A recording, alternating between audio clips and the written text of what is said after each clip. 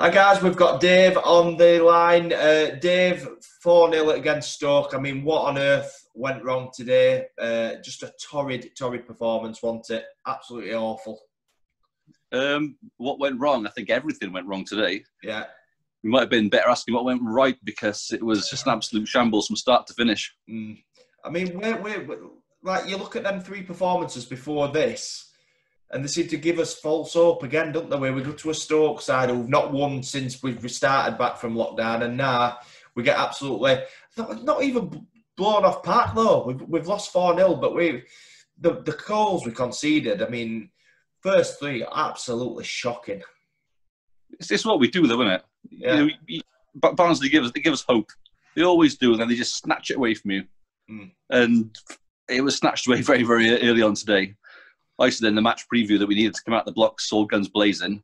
Yeah. But it looked like the players had been in the courthouse since opening this morning. The passing was dreadful. The defending was dreadful. There was just nothing at all. We lost 4-0 to Stoke. We could have lost 4-0 to Hereford United today, the way we were playing, because there was just nothing there at all. Well, I don't know if you heard it. One of the commentators, I think you might have had a different commentator to us, but he basically said we look like a conference team. That's how bad it were. I had Radio Sheffield on. Yeah. Well, same as I think he said it then. He did. One of them said it that we looked at almost like a conference team, and quite right as well. I've seen conference football. I used to live near Hereford, so I used to go watch them all the time. And I've seen a lot of conference football, and I've seen a lot of better played football in the conference than what I saw today. It was. There's just no words you can use to describe it, really. Is the players in that pitch that shouldn't be near that starting 11 still? Is that, even though we've gone on this little run? Do you know what I mean? I was surprised to see Thomas in. To be fair, I thought we might have seen Styles come in. I don't rate Thomas. I really don't. At the start of the season, I had a lot of good hopes for him, and I think it was the Derby game on New Year's Day, and it looked to me like he wanted to be on the opposition. He's an old Derby boy, and it just looked to me like he wanted to be on the other side. Yeah. And his attitude was terrible. And the performances I've seen since then, he's just not showed anything. At the start of the season, he had some teased in, jinxed in runs. He used to zip about the place, and now he just doesn't seem. I don't want to say he doesn't seem bothered, but he just doesn't seem to be able to do anything. He seems to have lost. He seems to be slow as well for like a winger. But is he playing? I mean, positionally, we're playing in wrong position. I would say as well, playing inside. That's not his game. We've got so many players who are playing out of position. Do you know what I mean? I remember 10, 15 years ago, you would never have ever seen any player playing out of position at all. It was very rare compared to now, where everybody just seems to play in any position that they get picked in. And even though it's clear for us as fans that it ain't working, for some reason Struber seems to believe in it still. Again, it's another thing we do. We play people out of position. We've done it for years, before Struber, before Stendhal. We've consistently played players out of position. And it's... I don't know. I was thinking back earlier to when I used to go and watch them back in the late 80s, early 90s.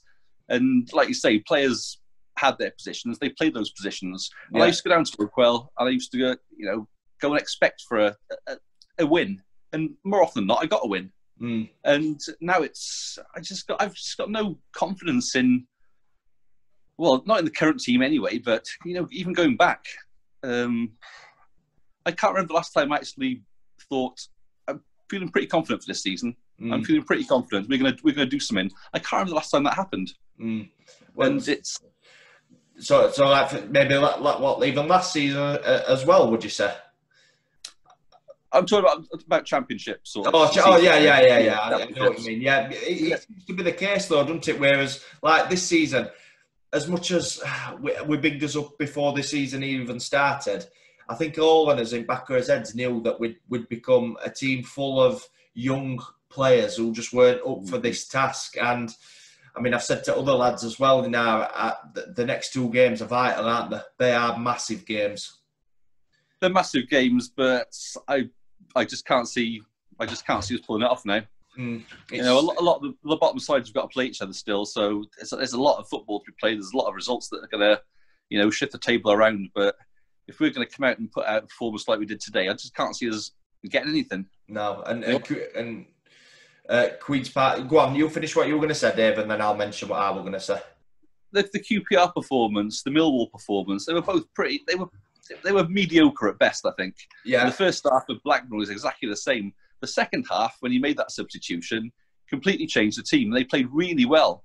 And I was optimistic coming off the back of that last 35, 40 minutes Tuesday. I thought, against Stoke, it's put us in a sort of performance for that, and we're going to be all right. But it's the team that went off Tuesday is the complete opposite to the team that started today. Yeah, that's what I mean. We've praised the defence. We've praised the defence since we've come back from lockdown, and they've earned their praise. Ben Williams had a great game against Blackburn. I was watching it with the Blackburn audio feed, and the commentators in there were absolutely praising him throughout the whole of the game. And he made a couple of mistakes, but he tracked back well, and he made up for quite a few of those. But today he's been a completely different player. Yeah. Anderson was a completely different player. I mean, even Walton was scaring me at times today. I know he's still a young lad. Well, I mean, they're all young. We keep saying that they're all young players. But he was scaring me today. It just seemed to be, it were a write-off. I mean, even for 5 minutes, Dave, at 0-0, I could sort of feel the way it weren't going to be our day, even at 0-0, weirdly enough. Well, it was the second goal. The first goal, it was bad marking. All right. So like Luke said in his video, you draw a line under that and you go again. But within a couple of minutes, we've let him in with the second goal, and then it was just completely soft. Yeah. You know, that the lack of communication between Walton and Anderson is just absolutely dreadful. And then a few minutes later, Walton's got the ball out on the right to clear it, and he completely scuffs his shot. He misses the ball completely, and has to put it out for a throw. And it's like, I remember that well. That almost sums it up, doesn't it? That almost sums what kind of it's not your day. It's not your day when that happens. Well, and lastly, then, just before we go, then, I mean, Queen's Park Rangers, Middlesbrough, Queen's Park Rangers tomorrow. I mean, Neil Warnock's obviously took over at Borough, as we know. I mean, they lost to Hull City in week. We've got to be rooting for QPR here, really, haven't we? Nah. We have, but I just think results they're just really strange at the moment. You know, I don't think you could predict any game. You really couldn't. There's some strange results going around. Obviously, in tomorrow's game, you've got the Warnock factor. I'm hoping he fails this time. He's due to have a relegation failure, so I'm really hoping it's this time. But even if he does and they stepped into the bottom through, I just still can't see us finishing above other teams. Maybe Luton. Luton have had a bad result today, really bad result. You know, and that's probably only positive for us is we're going into our game. They've been hammered as well, so it could psychologically could play a factor in it. Well, everyone's lost today around, doesn't they? They've all, apart from Huddersfield, who's drawn with Preston. Yeah, they've all had bad results, especially Luton, who are our next opponents. But you know, we need to get ourselves in tomorrow. Watch the video of the game, play it back to them, and say this isn't good enough. This is completely the opposite of what we need to be doing. Yeah. We need to be, tighter at the back. We need to stop making stupid mistakes. We need to get our passing right, and we just need to play with more positivity. You know, something's got to happen between now and Tuesday. Something's got to happen, because if we lose Tuesday, it's as simple as that. It's as simple as that, mate. I've already said to other lads who I've spoken to, I says in this period, I know they've not got a long time, but they've got to work on. I mean, it just like even set pieces that just don't seem to have been worked on all season. That never mind just this short period.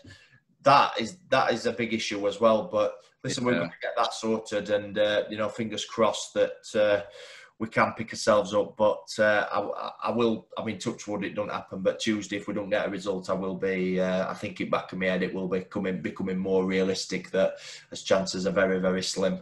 So, all right then, Dave. Well, thanks for coming on, and I'll speak to you over Facebook. I'm sure I will about stuff. Yeah.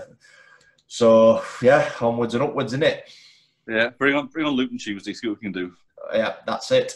All right then, mate. Well, I'll speak to you later. All right. Stay safe, buddy. Yep, same to you, mate. Bye.